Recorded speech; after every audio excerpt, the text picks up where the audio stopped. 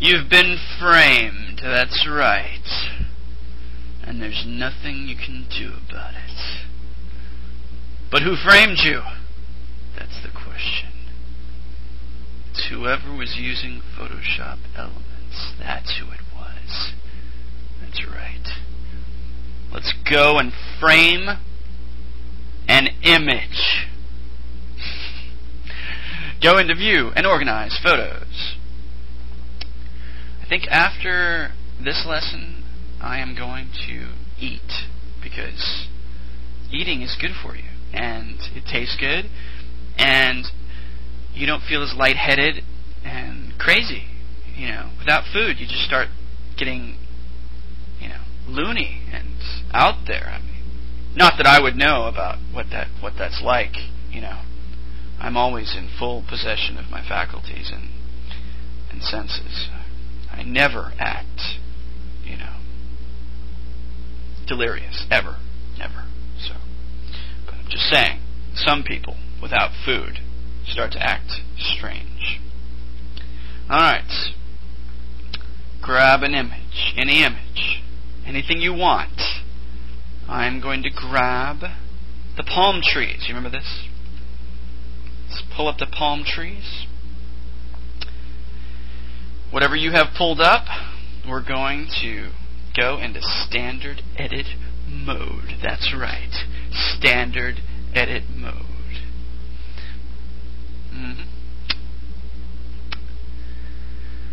Yep. The day is winding down. Alright. This image happens to be in a different color mode and asks me, do I want to convert? Yes. Yours may not come up with that, but this one did. Alright. There we are. Now, we are going to choose in the toolbox the custom shape tool. Remember we used this before for the little bubbles to make people look like they're talking? Well, if that's not the one that comes up on top, make sure you go and right click and click Custom Shape Tool. And then up top here, our options are changed. So this won't show up right away probably. So click this little right arrow and go into the Frames section. Now how do you want to get framed? You want to get framed by a square guy?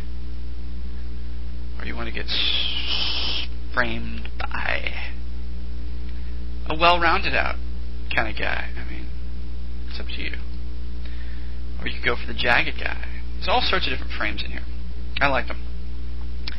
In this case, I think I'm going to choose this frame 26. You can choose anything you want. Once you find the one you like, double-click. Now, before you do anything, what color do you want the frame to be? That's the question. Before you do anything, you want to choose the color. So, in this case, I'm going to pick like a green, kind of to maybe match the palm trees a little bit. Yeah. Choose whatever you like. Make sure that that's the foreground color is chosen before we actually use this tool. And now we're going to go to the top left-hand side of the picture, or top, bottom, any corner. It doesn't matter which corner. But you're going to be dragging diagonally. And as you drag, you'll see that our frame has begun. Oops, see, I released it too quickly. And I am actually realizing that that frame is too big. So, I'm going to go undo, and I'm going to pick a different frame. Something small and simple, I guess. Let's see what we got. Small and simple. Small and simple. Maybe frame 12. Let's see how that one turns out.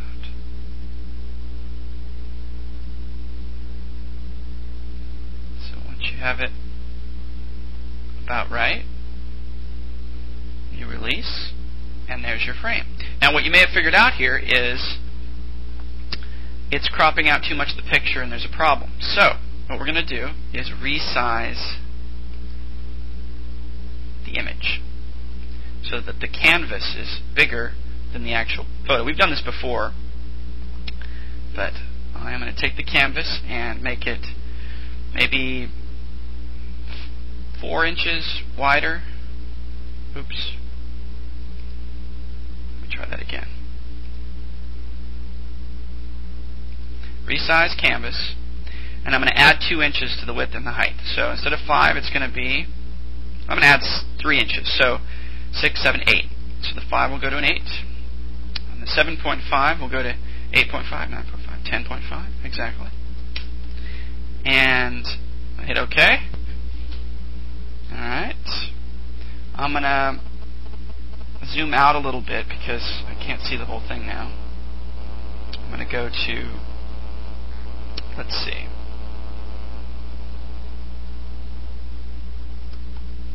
%.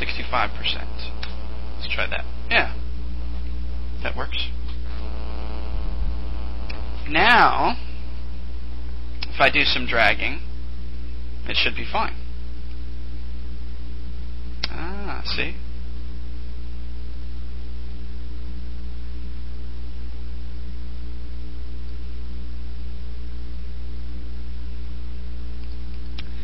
And if I wanted to, I could...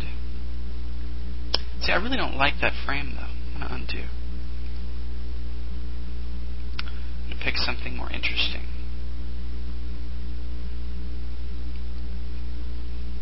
Like this one. I'm going to drag.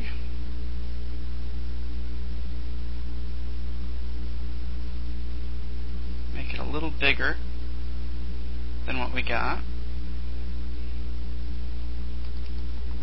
Click a different layer, go back, use the move tool, move this frame around a little bit, see if we can get it right.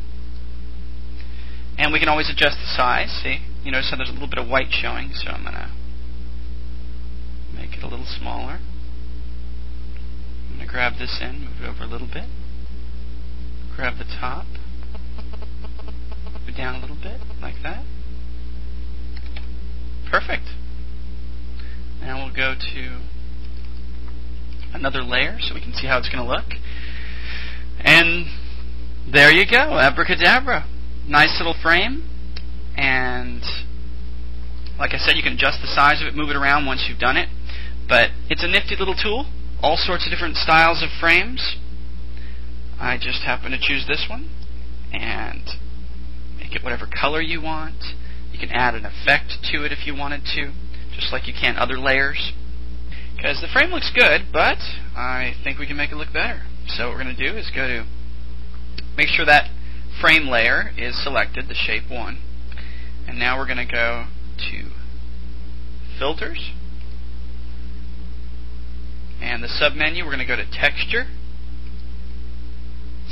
And now we can apply all these different textures to that frame. So you can experiment with the ones you want, but in this case we're just going to choose Crackler. There we go. It's saying the layer must be simplified to proceed, so just hit OK. And then it'll bring this up, and there is how the crackle look will look on the frame. And you can adjust the crackle spacing if you want it further apart. Oh, there's my phone. Hold on a second. Okay, I'm back now. So, once this comes up, I'm sorry I didn't show you what's included here because the window is too big. Let me bring it up for you so you can see this better.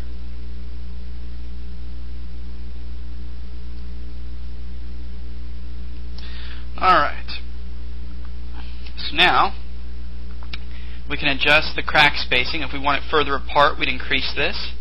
In this case, I kind of want them closer together, so I chose 20. You can choose the crack depth if you want to. See what changes that makes. See, that's a more shallow crack. Deeper crack. I'm going to choose a deeper crack like that. Then there's crack brightness.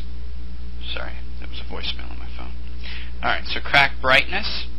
Doesn't make that much of a difference, but I'm going to pick 3, like so. So once you get it how you want it, click OK. There, that looks pretty good. But we're going to add one more thing to it that we've used before. Under Layer Styles, we're going to go to Drop Shadows, and I'm going to try a high drop shadow, see how that looks first. Yeah, it looks pretty good. So the shadow always makes something look more real.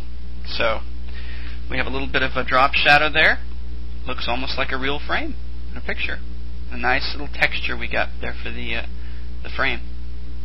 So enjoy yourselves with the frame.